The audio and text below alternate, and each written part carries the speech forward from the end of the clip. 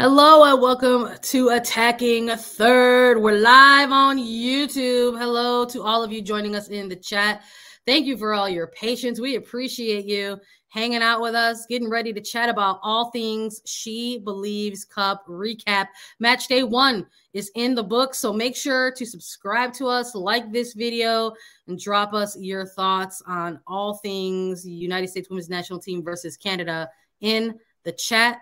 Hello and welcome to Attacking Third, a CBS Sports Soccer podcast. I'm Sandra, Herrera, lead NWSL writer for CBS Sports, joined today, as always, by my colleague and co-host, Lisa Roman, broadcaster and analyst for CBS Sports. We're going to recap Japan and Brazil, and we're going to recap the United States Women's National Team versus Canada. So make sure you leave us a rating and review on your favorite podcast platform. Make sure you subscribe, download, follow anywhere you get Attacking Third on your favorite podcast platforms. Make sure you subscribe to YouTube. Let's chat about it. Lisa, I'm so happy you made it. We have to laugh about it. If we don't laugh, we'll cry at this point. Yes, everyone, thank you for being patient. Those that joined the live, over an hour and a half ago. I am so sorry. Out of my control. Flights get delayed, but I am home, and it's so good to be home. This is exactly what I want to be doing, recapping this game, talking about the incredible competition that we saw between Brazil and Japan, and then Canada, and the demonstration in the United States. It's definitely good to be home. First travel trip of 2023 for me, personal or business, I believe, if I'm not mistaken, where I'm actually getting on a plane or a train and not just traveling an hour. I travel an hour weekly, but this was an actual trip. And if it's any indication for the travel that is to come for 2023, I am in for a doozy, because plane delays, tarmac issues, mechanical issues, and then I land in Philly and it's pouring rain, but it's good to be home. And I am so excited to hear your thoughts, Sandra, because we haven't really chatted about the game yet. We were waiting for the live and waiting to talk about it. We wanted to keep it as authentic as we could in terms of our reactions to things. And, also I knew you were going to be out in Orlando, getting a bird's eye view, hosting things out there during the matches. And I was just so excited for you because, we teased a lot about our, NWSL schedule drop. Shout out to our social team and dropping the tour type of theme. And I love that your first trip of the year, of course, came with travel hiccups. But I love that you were able to sort of scratch that and check that off the 2023 to-do list, get a first flight in. Because, we linked up in Philly, but that was for the draft, and you're local there, so that doesn't exactly count. That counted for me, but not for you. It wasn't even a train ride. I just walked to that. Here I am. I'm just showing up to the draft. But I was very, very excited for this one because I feel like you and I have had our eye on what I have dubbed the February wild window, because so many things are going on during this particular FIFA window. But that includes the SheBelieves Cup, and that is what we are here to chat about. Match day 1 kicks off with Japan versus Brazil, United States versus Canada. They were the headliners in this one, but let's chat about this first game between Japan and Brazil. In our preview, Lisa, we talked a little bit about what we could see out of this game. We made some predictions. I had a draw. I was incorrect. I believe you went with Japan. You were incorrect. Yep. Love to come back. You all know we're getting back into it in 2023. We love to come back on here and talk about how we were incorrect. 1-0 for the scoreline for Brazil. A late goal in this one. But I think we got to talk about the way in which it happened. And I'm really eager to share our thoughts on this game because, again, Lisa, you were there to take in this match in person. And I got a little bit of a different view because it's different when you're watching it live versus watching it remotely. So I enjoyed watching these two teams go head to head. It was pretty evident early on in this game that we were going to see these two teams. It was going to be a try some stuff kind of game. Oh, yeah. Interested in trying some attacking stuff in this game. And it didn't leave a lot of room for defensive evaluation, but I appreciated some of the little bit of back and forth that we saw throughout the 90 minutes of this game. Yeah, I agree. I mean, this was one of the matches that even previewing the entirety of SheBelieves Cup, I was really excited to watch just the different styles of football between both of these sides. And the Japanese style of football is incredibly skilled and incredibly dynamic, and to be able to watch this Japanese team do that against Brazil was very entertaining. And despite Brazil getting the win and 1-0 over this one, and it was a late change and a late win for Brazil, I think Japan moved the ball very well, maybe even better than Brazil. I think their off-ball movement was really impressive to watch. They had a lot of fluidity between their lines. They had a lot of freedom between the players and where they were able to move, checking into the open spaces.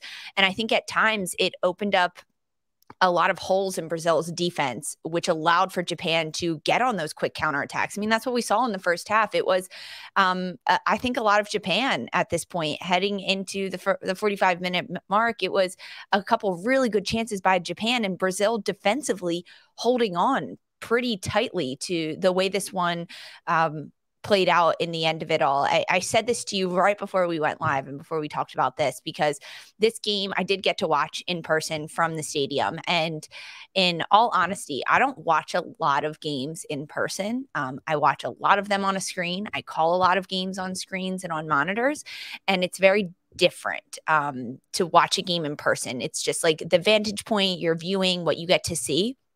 And although this game was very fast paced and very back and forth, it felt very unorganized and like discombobulated during the run of play, because it wasn't a lot of like fluidity. And I think it was a little bit sloppy on the defensive end for both sides because of how much freedom they gave their opponents, whether it was Brazil or Japan, to quickly transition and quickly move down the field. It was like the midfield had no defense to it, which makes for a pretty fun game to watch, apparently on TV, but in person as like an analytics person looking at this game tactically, I wanted to see a little bit more defense. I wanted to see hard tackles. I wanted to see a little bit more commitment to the build-up play and understanding the tactics of the game and breaking down your opponents and picking them apart.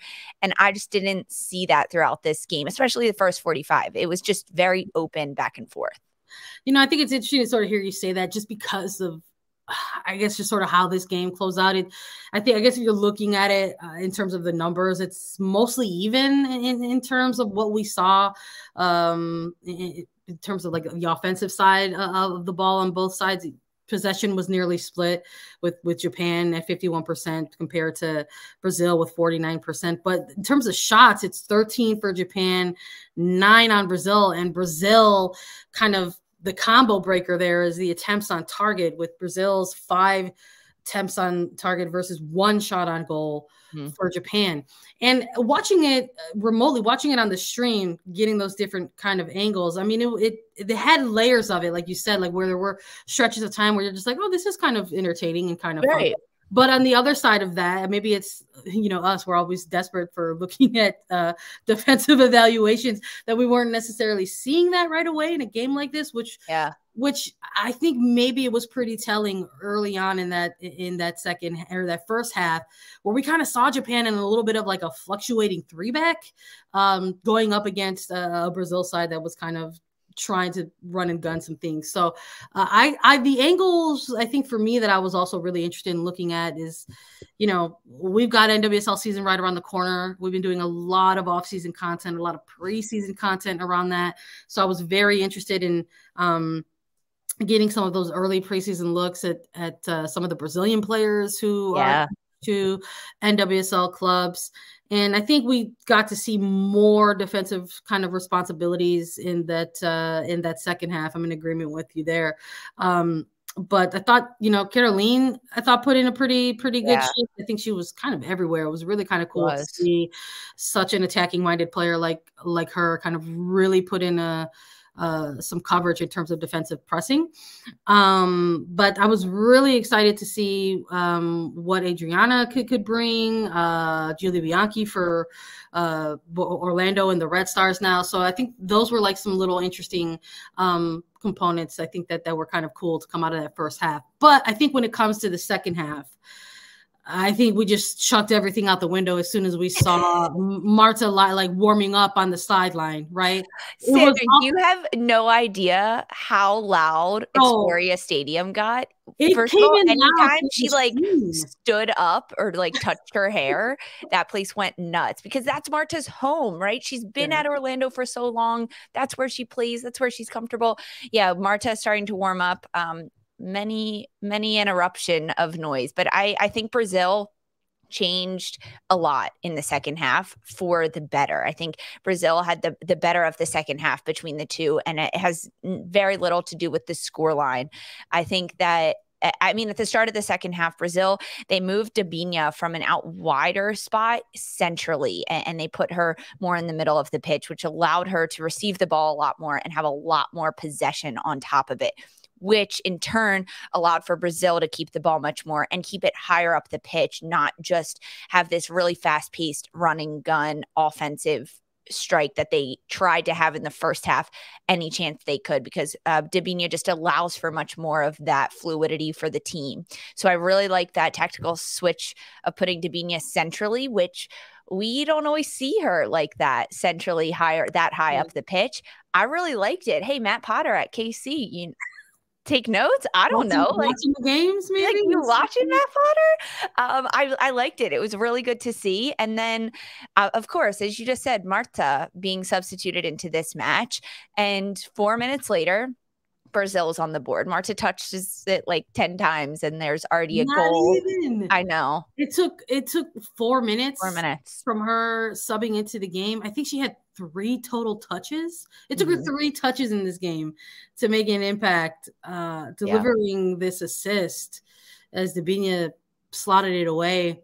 And it just sort of felt, I think at this point, you're talking about an opening goal coming after like 70 plus minutes of play.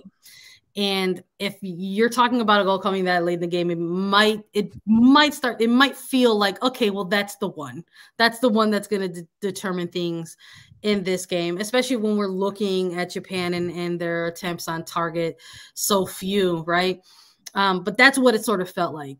And you could just sort of see the emotion of that moment as well. Like just obviously the crowd contributing to that, but see what it meant to a player like Marta, who had been absent for so long, and a player like Debinha, who's been also playing with her for a long time.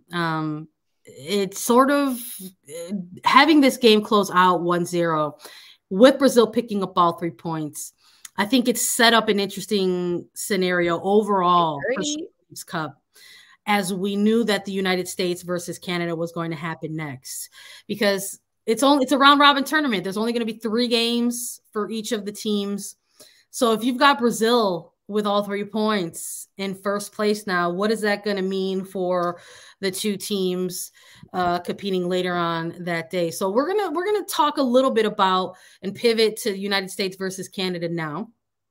But before we actually get into this match, changing the words on the screen. Thank you. Lisa is paying attention here. Thank you. Before we get into actual match, I mean, if you're joining us, spoiler alert, we're going to spoil it for United States win 2-0 over Canada. But we're gonna maybe set the scene a little bit for this game, because we talked about this in the preview, so we have to talk about it in the build-up now. Canada soccer players in a year-long dispute with their federation over multiple things. One of the biggest ones is pay inequity, but lack of resources and current budget cuts and in the months leading up to the World Cup. And while they were training in SheBelieves, so kind of a chaotic 72 hours to where the players said that they wanted to protest, they were going to boycott, strike the games. They were threatened with litigation by Canada Soccer, and then things got scaled back. The players said, we will play, but we will play in protest. The United States women's national team expressed support and solidarity with Canada players who were going to play the game in protest. And that's where it stood when we had previewed this game. What was going to happen from that? What was that going to look like? Because there was also media availability where U.S. players alluded to the fact that there was going to be a game day expression or demonstration of that solidarity. And as the hours led up to this game, we got to see more information come out about what all of the players were going to do during the match. So Canada soccer players, they put out a statement on their social media saying that they were going to wear purple, purple as a symbol of protest and fight for gender equality. And that's something that they're going to keep as part of their playing and protest. We will continue to see the Canadian players as they participate in any future events wearing some form of purple. Yeah, purple chosen very specifically and very purposely for this cause, because historically it said this in the statement. Historically, purple has been associated with efforts of gender equality. So considering these current circumstances, they're going to continue to wear purple and kind of go through with that. And I think it's just another part of the story that the U.S. players also did this, not purple shirts, but purple wristbands, purple tape around their wrists, really in the name of gender equality, saying U.S. players also coming out with a statement saying that they're supporting the Canadian women in this fight because they know it very well. They know it very well, this gender pay equality sport. And because of purple being really encompassing gender equality across the board. The U.S. players also wrote they had white tape around their wrists and then wrote, that was very legible to read. They put it out on their social medias. It said, defends trans joy. So supporting trans rights in addition to supporting the Canadian women in their fight for equal pay. Yeah, I thought it was very special. I thought it was very unique for both teams to sort of participate in this player demonstration, but also do things that were unique to each of their teams. Like we saw the Canadian players walk out in the lead up to the anthem. Yes, in the purple and white wristbands, but also in purple shirts where it said enough is enough. And they participated in the anthem in unity. They were singing. They were proud to represent Canada, but had their shirts also, shown with the statement on them. And we saw the white wristbands for the United States women's national team, like you said, very, very legible in terms of all of the things that they were demonstrating for. Appreciated that the players union went ahead and put out a statement to define what they were doing. I just want to read some of it here. It says, at the start of the eighth edition of the SheBelieves Cup, our players are united in continuing to raise awareness on issues of equality. The USWNT players and Canadian players will wear both purple tape in the name of gender equality and white tape with Defend Trans Joy. Given that this tournament was established to highlight gender equality, it will be the first time that the U.S. women's national team players will be treated as equals. While we thank U.S. Soccer for their leadership, we know that it took courage from our USWNT players to stand together both in collective bargaining and through litigation. Although we were now on the other side of this fight and can focus our play on the fields, our counterparts in Canada and elsewhere are experiencing the same pervasive misogyny and unequal treatment that we faced. We stand with all women's footballers in calling attention to their collective fight, but also call on everyone to join and support the fight to eradicate all inequality and discrimination that exists in our sport. So we bring this up, and if you're joining us on our YouTube, you could see some of the images coming out of the pregame ceremonies to start off just before kickoff. And we bring all this up because something like this absolutely impacts the players in the moment and on that pitch. It's emotional scenes. It's not an easy place to find yourself as a player. playing in protest. It's not an easy place to find yourself as the opposition, trying to be supportive and express solidarity in that, right? And then all of a sudden you have to say, okay, gloves off, let's go at it. You know, it's a very, very unique set of circumstances to take a look at and sort of go through the motions of that before kickoff, because it didn't end there. While the anthems took place, there was one more player demonstration where all of the players came together in the center circle and locked arms and held a brief moment there before the first whistle. So listen, we've seen in the last 18 months, in the last 2 years, Sandra, we have seen so many powerful demonstrations, peaceful, powerful statements from these players, whether it's in the NWSL or across women's international football or across even the men's team eventually, right? Like saying up and saying that they're going to support this as well. But these women, it's inspiring, right, to see this and to have those players, both teams off the bench, Canada and the United States linking arms at the center circle in a moment of silence, to kind of bear witness to that in the stadium, to bear witness to what the fans around were saying and doing. And there's a lot of young girls, a lot of young soccer players that go to these games and look up to these idols of Alex Morgan and Rose Lavelle, and they idolize them and put them on a bit of a pedestal, and to then have them go hand in hand with their opponents that they're about to play against and have to look to their mom and say, their dad or their parent, and say, what's happening? What's going on? And their parents have to explain to them, these women are fighting for equal pay and equal treatment at the men's team.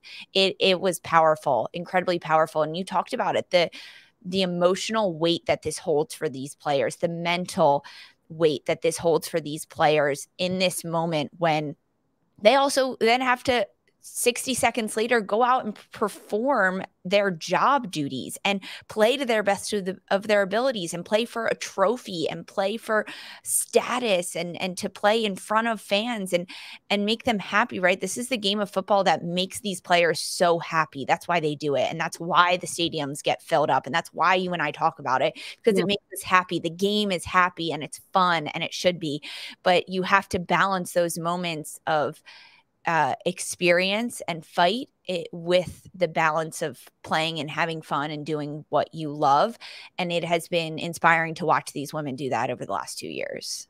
I was so eager to hear your thoughts on it, because I know you were there, and there's something about being there when you witness a moment like that. And you could see in the build up to the game how little time it takes for fans to get informed and be aware of what's happening, you know, in terms of players and their demonstrations. And you could see like a lot of signage and support, like within fans and from fans. And I thought that was very, very cool. Of all ages, from young players and young fans to much older women that have fought their own battles of gender equality. So many signs that said, pay the Canadian women, equal women's rights, all of the things, trans rights, all of these gender equality posters and signs. And I think the message was very clear from both teams, from the fans, from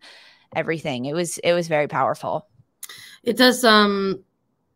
It's important to highlight, because we knew that there was going to be a 90-minute game of soccer that was played, and what was that going to look like as these two rosters went through player protests or participated in player demonstrations. And maybe the way to start is taking a look at some of these starting 11s, because those are the players that the cameras are all on them, right? Looking at the shirts or looking at the wristbands. So, you know, in terms of how players lined up in this match, the United States had Alyssa Nair start this game in net, Emily Fox, Alana Cook, Becky Sauber, and Crystal Dunn to round out the back line. Andy Sullivan, Ashley Sanchez, Lindsay Horan in the middle third, and Trinity Rodman, Alex Morgan, and Mallory Swanson for the starting 11.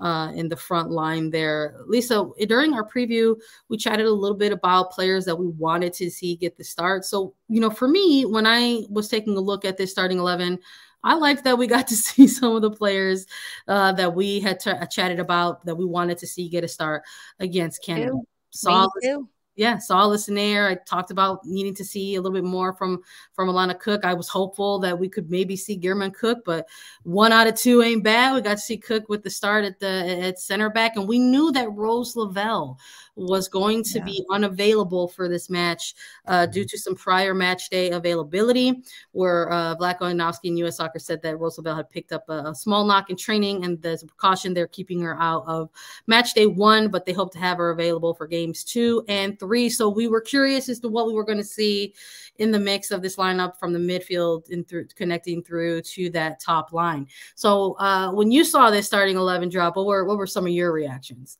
Rodman. I was excited to see Trandy Rodman. I think when you look back to the first trip of the year for this team going to New Zealand, we saw Rodman get a starting nod in that second game, make an impact in the first game off the bench, get a start in the second game, and now to get a start in this opening game of SheBelieves. I was really happy for her, really proud. Of course, as the game goes on, we learned that Trandy Rodman gets significant minutes in this game as well, which I was really happy to see. It doesn't help her because, I mean, like, that helps her, right? It's not going to hurt her to give her more time and do that. We've talked so much about the slow build up for Rodman, making sure she's comfortable in the time, blah, blah, blah. No, throw her in. I want to see what she can do. And that's what we saw from Vlatko Anofsky. As you mentioned, with Lavelle being out and getting that injury, I assumed it would be a Sanchez swap, Ashley Sanchez in the midfield. And that's exactly what we saw. That's a like-for-like swap in my mind. Maybe not the experience or the specific talent, but the overall skill that they bring to the game, the type of player they are. Rose Lavelle and Ashley Sanchez, it's definitely a swap for swap.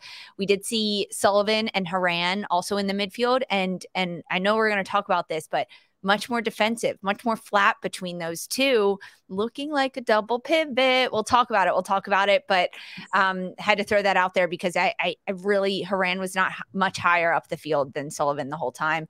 And then across the back line, I mean, I think Dunn and Fox on the outside backs is something that we could consistently see from Vlatko Anofsky. I wanted to see Girma in the center back position. I did, and I was sad not to see her at all during this game, but I don't know. That was one that I was like pretty sad to not see in there. And then of course the listener. Yeah, I listened. When I saw the starting lineup drop, I gave some of my thoughts already, but I liked it. I thought that this was a reasonable lineup, all things considered, players who were available versus players who were unavailable.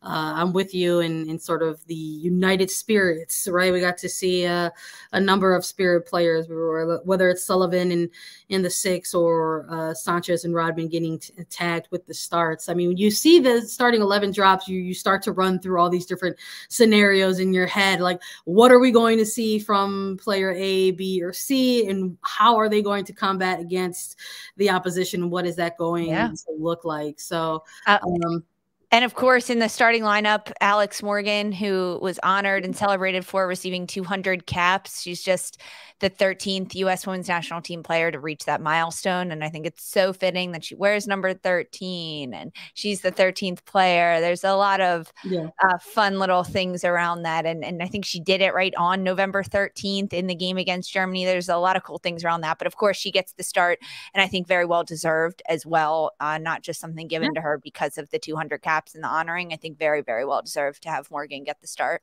Did you see the boots? While you were watching it live, so 200 cap boots, who was rocking the captain's armband in this one. She definitely, we'll say that Alex Morgan definitely had an impact in this game, and it was more than just the ceremony. Didn't see her cleats by any chance. Go on social media; they're all over there. Super cool, super iconic for her. They're on Attacking Third Social on our Instagram Go check our Instagram and our Twitter. Excuse me. Go check them out. Little 200s on both of her cleats. I mean, what an accomplishment! Fantastic, very cool. Absolutely. We're going to chat about some player performances and break down first half versus second half. So make sure you stick with us right after a quick break. We're really breaking through and we're opening doors for the next generation. If you see someone who looks like you doing things out of the ordinary, it would encourage you that you can do the same thing or better. Someone at some point might feel inspired just by the existence of these stories. You can't always do what you're told. Now we get to be in places of authority. Now I get to be a captain. Let's fly.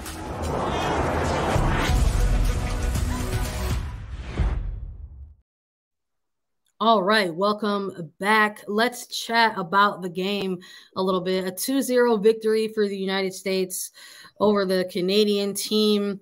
Look, first whistle, they got off to a quick start. They never looked back. I mean, that's kind of the energy that was around this entire 90 minutes.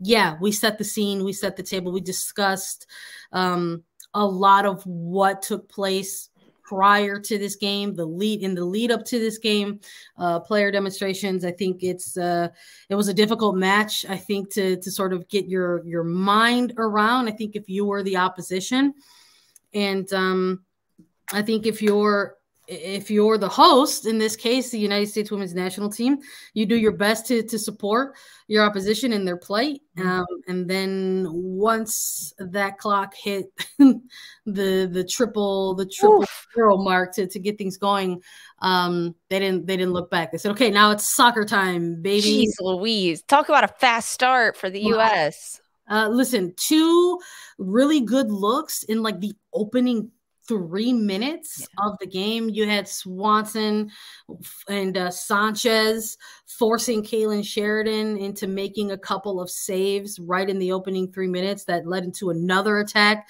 down towards the end line where they won their first corner of their game just as the clock, I think, hit 4 minutes into the game. So it was pretty relentless early on for the United States against Canada. And look, in all fairness, I don't think that's disrespectful in any sense. No. I think you have 2 teams there that are trying to play a soccer game, that are trying to compete. I mean, the Canadians said coming out of their player availability that they are motivated, that they want to go out in SheBelieves Cup and compete and try to lift that cup. And we saw the United States kind of honor that and do similarly. Totally. Go after all 3 points. I think we saw the game plan for the United States, as you said, as soon as we saw triple zeros, as soon as the first whistle blew, the game plan for the U.S. was score early, score often, put pressure on. As soon as you lose the ball, went back immediately. I mean, the high press from the United States was one of the most organized that we have seen in a while, in a long time, and against a Canadian side that knows how to build out of the back, knows how to break a press. And I think that's what made the counter press for the U.S. so impressive.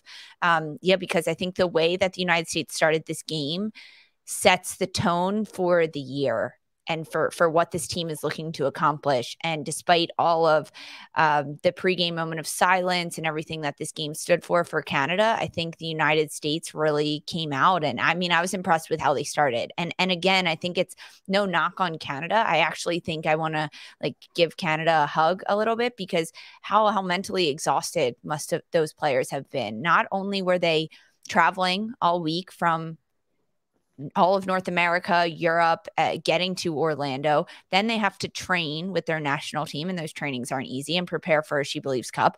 Oh, and by the way, they're also in meetings constantly and all day, just with their team, with their players association, with their federation, Canada Soccer. That is mentally exhausting for those players. Yeah. And to try to make a stand and to be so public about it. I mean, I just want to give them a hug right at this point, as lame as that sounds, but I think they looked tired too. They looked exhausted, and I don't blame them. No, that's not lame at all. That's just like being a human being and being kind and like a good person. I'm with you. You always want to send best wishes to the players who are struggling through some various levels of adversity. But I mean, my goodness, 7 minutes. It took 7 minutes for the United States women's national team to put a real stamp on this game. Mallory Swanson from the jump, kind of. reminding everyone that she is hitting a ridiculous form right now. I think if you're looking for the heat check, it belongs to Mallory Swanson right now in 2023, getting things started with those early chances against Sheridan, and then getting the breakthrough with a lovely little link up, Rodman to Morgan into the box, and then Morgan with the half turn to be able to sort of lay this off to Swanson, who just nails it. And it is very, very quickly 1-0 to the United States. And it just, again, just didn't look like they were going to slow down in any capacity. And they didn't.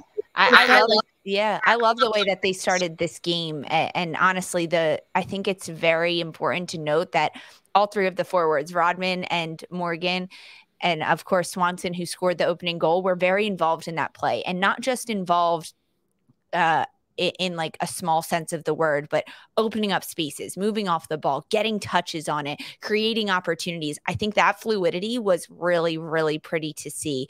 I think Ashley Sanchez as well started this game very well. And I'm not just talking about the incredible shot she had forcing Sheridan to make an incredible save, but the fact that she was able to make those overlapping runs so frequently and get into the front line, overlapping Alex Morgan and occupy that space. There was just a lot of really good fluid movement between the front line and that midfield front player of Ashley Sanchez for this United States team. And I mean, you said it, Swanson is flying right now. Mallory Swanson is flying. It was incredible to watch her and kind of see how this game got off to that type of a quick start, and especially for Swanson. That's her fourth goal of 2023, and we are on February 16th at this point.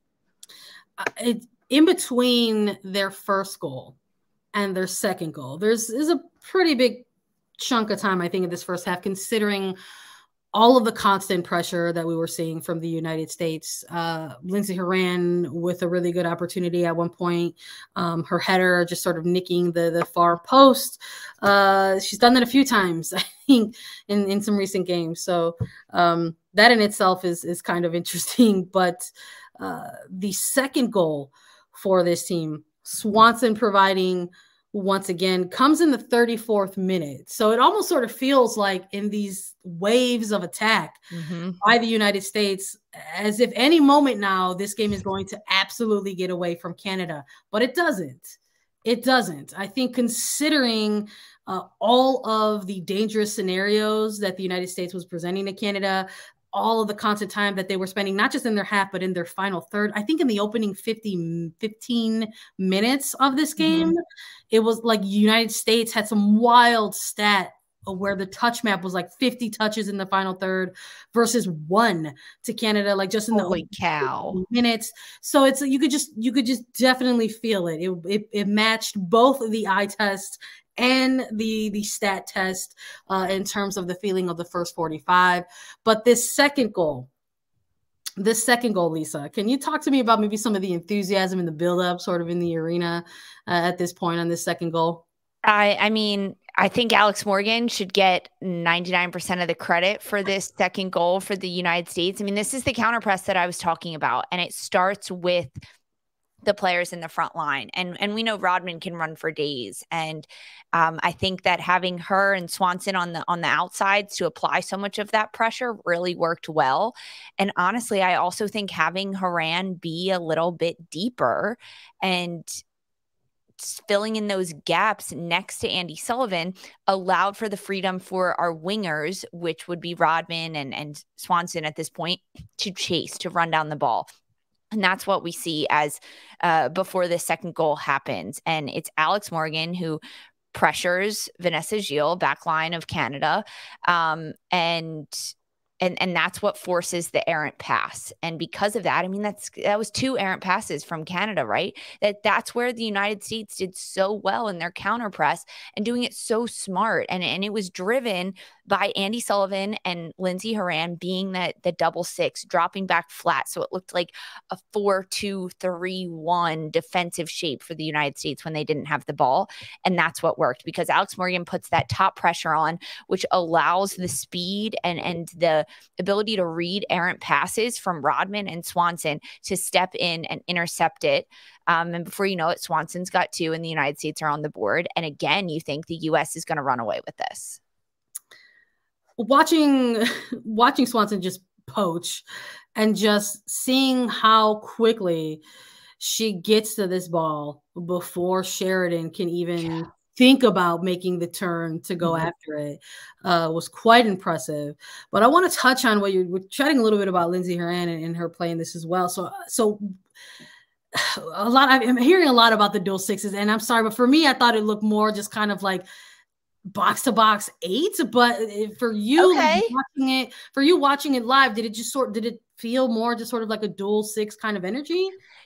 So that's very, very interesting. No, it didn't. It wasn't. They were not next to each other the whole game. They weren't double sixes that were on a rope.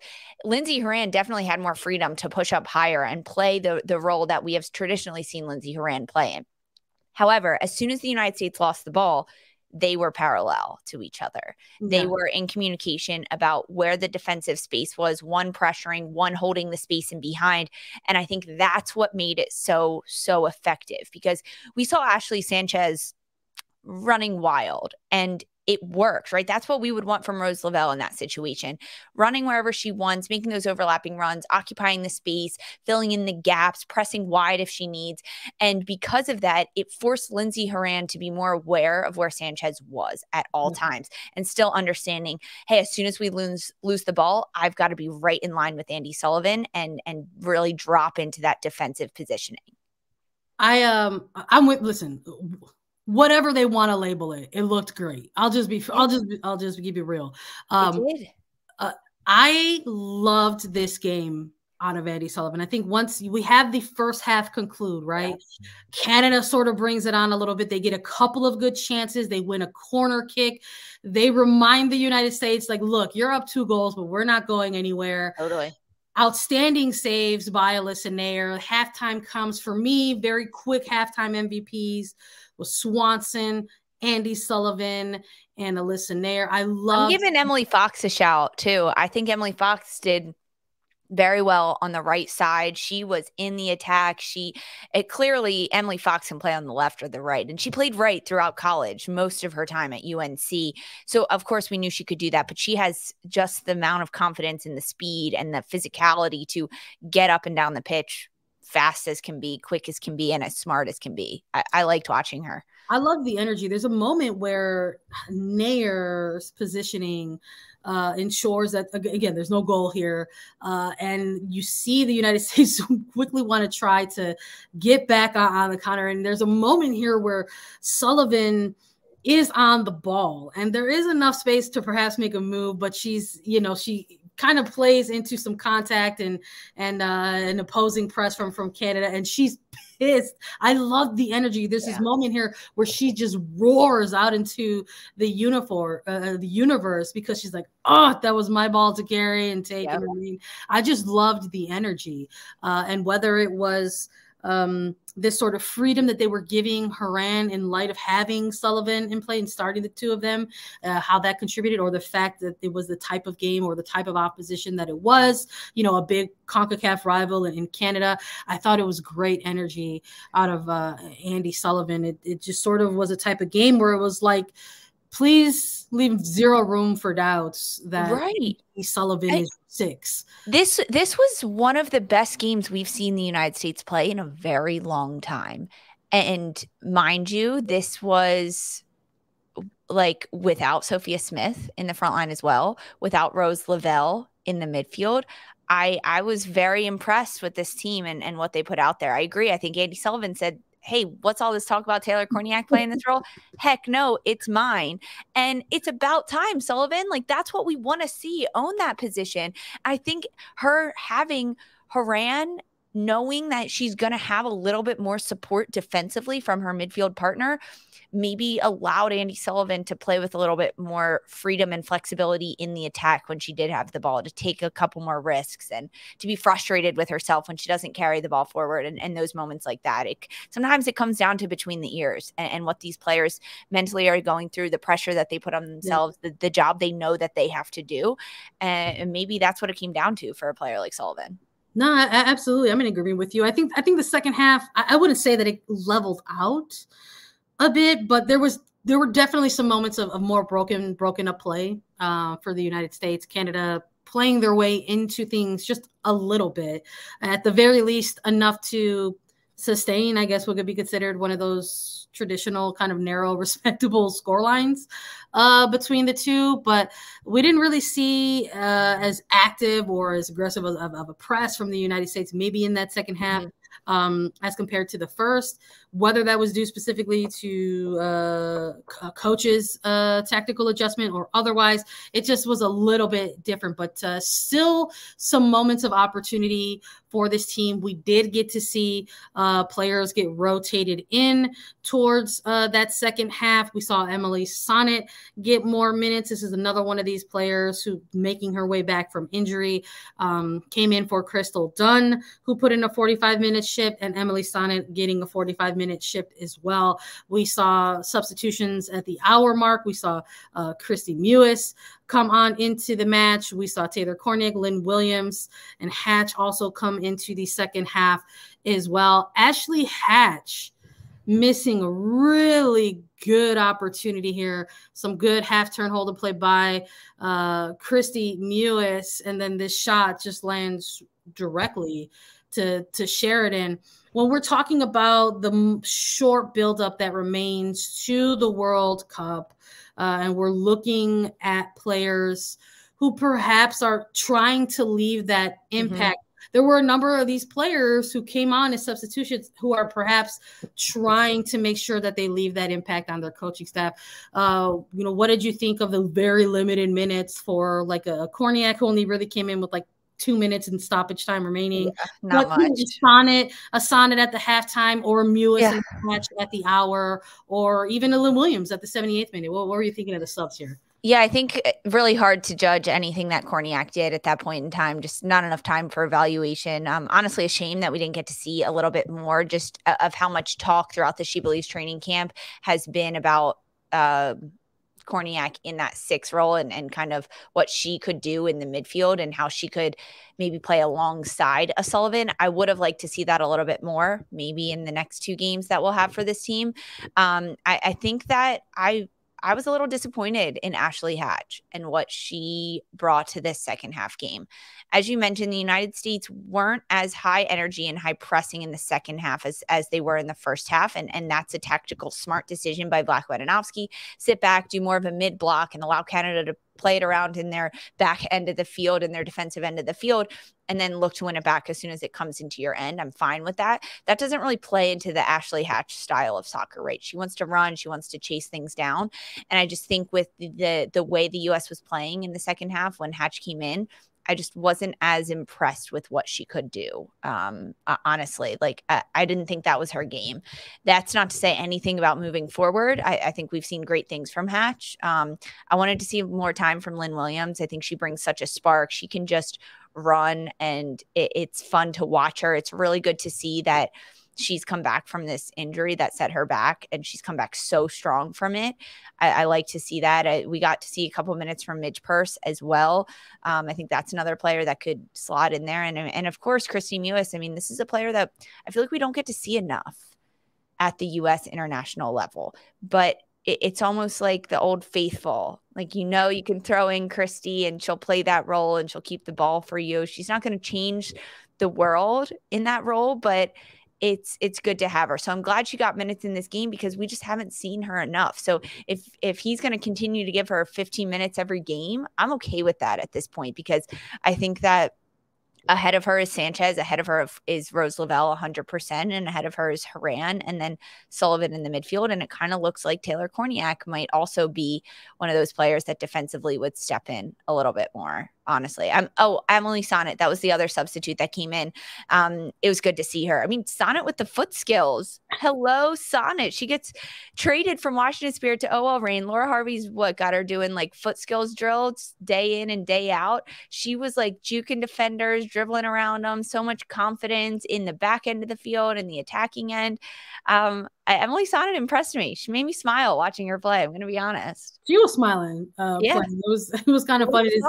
She took some tough contact late in the game by Jenna Hellstrom, I believe. But it was sort of funny to watch the interaction between them. But I think important to note sort of the substitutions, because this is a transition here, right? This is a round robin style tournament. There will be a quick turnaround for all of the teams involved. The next match day is going to be on Sunday, February 19th. The United States is now going to face Japan. So we would anticipate that naturally there was likely to be some player rotation from game 1 to game 2. Something that we'll have to keep an eye on is whether or not Rose Lavelle is available for this match against Japan. But I would anticipate that perhaps some of these players that we saw in the second half might swap. Maybe these are some players who might get a start against Japan versus coming in as impact players. Now, knowing what we saw out of Japan against Brazil and seeing what we saw in the United States against Canada, what are some things that you're looking for USA to sort of bring into this game against Japan? For the United States, I want to see them start the exact same way they started against Canada. Fast, put pressure on them, get shots on goal in the opening 5 minutes if you can. Put Japan under pressure defensively. Do that. Do the quick counter press. Make that attack really work to get the ball back. Be the first ones. Don't put your back line under pressure at all. That's what I want to see from the United States to start this game. In terms of personnel, I think that we could see a very similar back line. I want to see Girma back in there, but I think we'll still see Dunn and Fox on the outside. Really? No Huerta for you? I don't think she'll get the start. All right. Interesting. I don't. Yeah. This is game 2 of 3, right? And you're going up against a Japanese side that just lost against Brazil. So Japan has a little bit of a chip on their shoulder. They need to come out and get points in this game against you. You're in Nashville. I think that we could see something a little different from Japan. I mean, if I'm Japan, I'm looking back at that game against Brazil, and I'm looking at that first half and saying, hey, where could we have capitalized on these moments where we had good chances, we had good shots, we put Brazil under pressure, we forced them to defend around us, and then how do we do that against the United States for a full 90 minutes? Because in the second half, Japan, they couldn't keep up with Brazil's tactical changes. And I think with the United States, I think we could see a little bit of rotation in the front line. With who comes in. I want to see Lynn Williams get a start. Yeah. I do. It's really interesting. And I'm with you on that 100%. I'm also interested in the minutes management off of her injury in this particular window, because we saw against New Zealand, Lynn Williams was getting like 15 to 30 minute windows against New Zealand. And coming into this game against Canada at the 78th minute, so about 12 in stoppage time, right? So I'm curious if discussions around her return to play protocols include what expanded minutes may look like during a SheBelieves Cup. I feel like a Japanese team in this window could be a prime time Lynn Williams kind of game, but we'll see. I would love to see it too, especially considering we saw Rodman get a start and extended minutes. Yeah. I don't think we'll see that again. And it has nothing to do with how Rodman performed. I think she had a really good first half. I think second half was a little bit quieter for Rodman. But I still think that she proved herself. And I think that we could see Lynn Williams and Midge Purse get starts in the front line. It's just player rotation and minutes management at this point. I mean, I also want to see something different in between the goalposts. You know, Listener got that.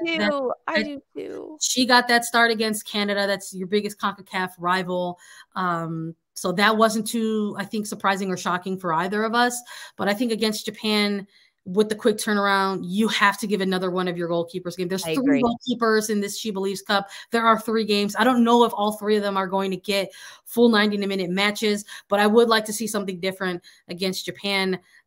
Yes, we've seen Casey Murphy. I need a game for Adriana France. I could see it on your lips. You want to ask who it is. I need a game for Adriana France in SheBelieves, and I want it to be against Japan. I agree. I want France. I want France to get a full 90 game. I do. And I also agree with you. I don't think with 3 goalkeepers, 3 games, I don't think we'll see all 3 of them get full games. I just don't.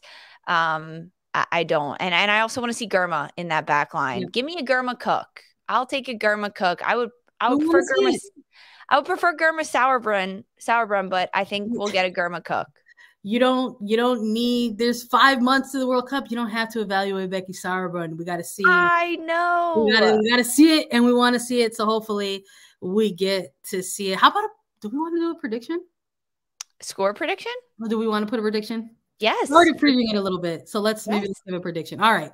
So we've got United States on top of the standings here in SheBelieves Cup, 3 points, also leading in goal differential over Brazil. Japan, in a similar situation with Canada, are desperate for points at this moment. They need to get a result. They really need to get a win. So they might present some new and interesting things that maybe we didn't see during match day 1. What do you think the scoreline is going to be in this one? Who you got and why?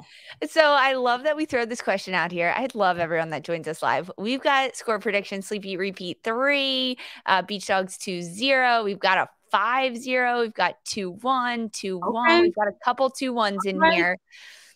All right. I'm gonna go another 2-0. I am. I don't think the U.S. will run away with a game in this type of tournament with this type of competition. And depending on like starting lineups, I want to see Swanson get another goal, right? She's extended her streak to 4 straight games with a goal. I want to see her get 5 just for the pure fact of it. I think that's so fun.